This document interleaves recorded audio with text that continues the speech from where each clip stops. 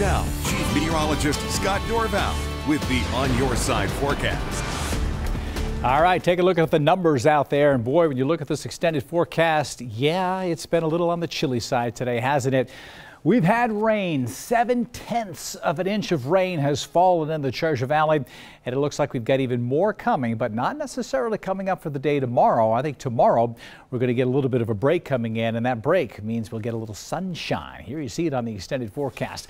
Look at this, 66 degrees. If you take away the rain and keep the same air mass around, you can still warm it up dramatically. So instead of being 49 or 50, we'll be up to 66 tomorrow with a break. It's not going to be sunny from start to finish. There'll be clouds mixed in, especially with the lingering moisture around. But boy, another storm comes slamming in on Sunday. This should bring a steady rain as well. Will it be as rainy as today? Maybe not. Some charts are showing that. But boy, it goes Sunday, Monday, Tuesday. These three, kind of a 1-2 punch comes in. One storm comes in for Sunday, it wraps into Monday, and another one wraps in on Tuesday, which lingers into Wednesday before we finally start to dry out and warm up back into the 60s again. So when you take a look at Sunday, Monday, and Tuesday, and even into Wednesday, generally in the 50s, maybe getting into the 60s by late in the day on Wednesday.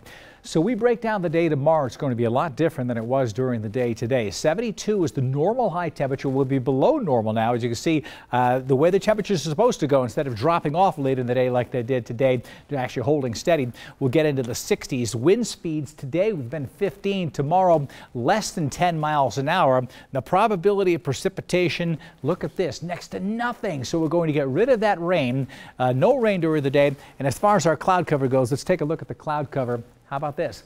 Lots of sunshine. So a huge change coming in for tomorrow. But again, on the weather maps, it's just a little sliver of a change coming in, a little sliver of a break before more of this green starts to move on in. This is the latest Doppler radar, lighter green, so the rain is not as heavy, but it's still pretty steady in many locations. Many events being canceled during the day today. The rain wrapping that northwest flow comes uphill through the Treasure Valley. That's what keeps that rain going. Uphill air travel tends to cool and stay moist. So you see that rain continuing. It's raining in here as well. There's just no radar coverage in the Boise Mountains because of the blockage from the beam being blocked by Bogus Basin. Here in the Sun Valley area, it's rain, but the higher peaks, snow up at Bora Peak. You're getting above 7,000 feet there. Snow is flying, but in the West Central Mountains, it's as low as 6,400 feet. If you go to my Facebook page, our friend Bob Dodge sent in a picture of himself today, this morning.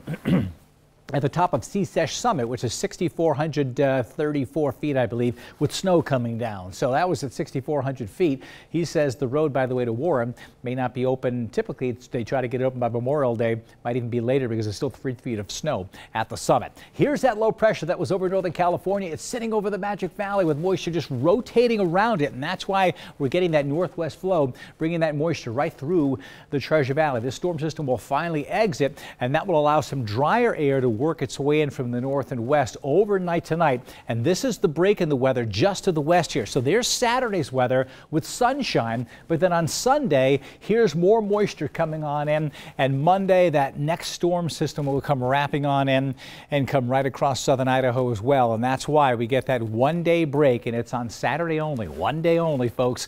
McCall, 39 degrees for much of the day today. It was raining, damp and cold with snow in the mountains. Tomorrow, partly to mostly cloudy in the mid-50s. We're back to the rain on Sunday and Monday as well. And when you look at the charts here, different computer charts have different amounts of rain.